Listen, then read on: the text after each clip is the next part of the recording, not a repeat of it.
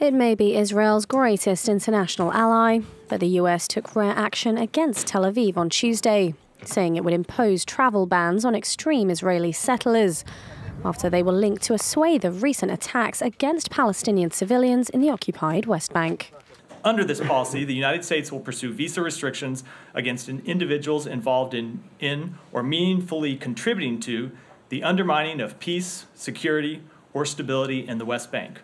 This includes acts of violence against persons or property, as well as undue restrictions on civilians' access to essential services and basic necessities.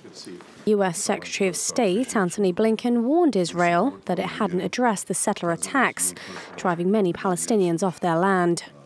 Despite mounting international criticism of Israel, Washington has staunchly supported Tel Aviv since the October 7th Hamas attack, but has repeatedly nudged Israel about the settler violence and how its calls had been ignored. Here in this village in the occupied West Bank, schools and houses have been destroyed and much of the village bulldozed after a raid by extreme Israeli settlers.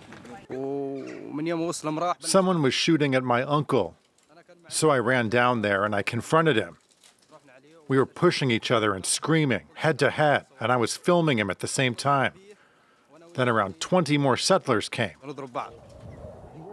The UN Office for the Coordination of Humanitarian Affairs say that 314 recorded settler attacks have taken place since October 7th, resulting in Palestinian casualties, property damage, or both.